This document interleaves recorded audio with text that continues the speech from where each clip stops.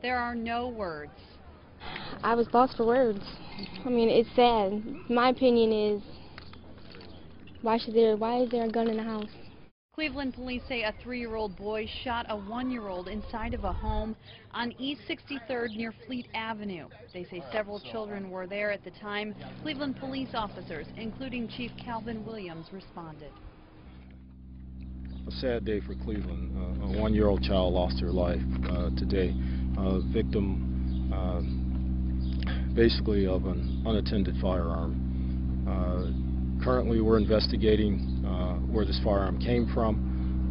We're also investigating how this tragedy actually happened.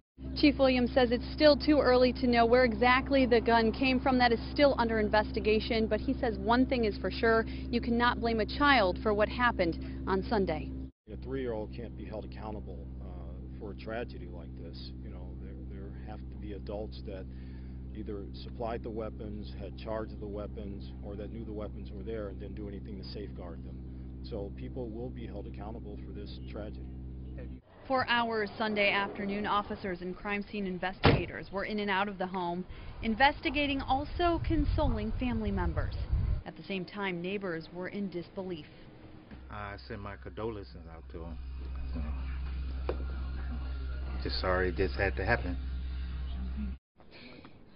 I wish them luck, and it's sad. I feel bad for the mother.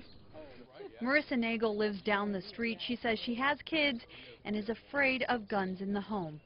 No guns around me or my kids, period. Nowhere near my home, nowhere. Meanwhile, Chief Williams says something has to change when it comes to the mindset on guns.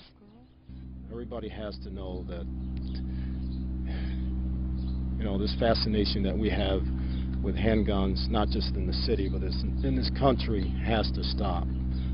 This is a senseless loss of life in this city again, and it's directly related to guns.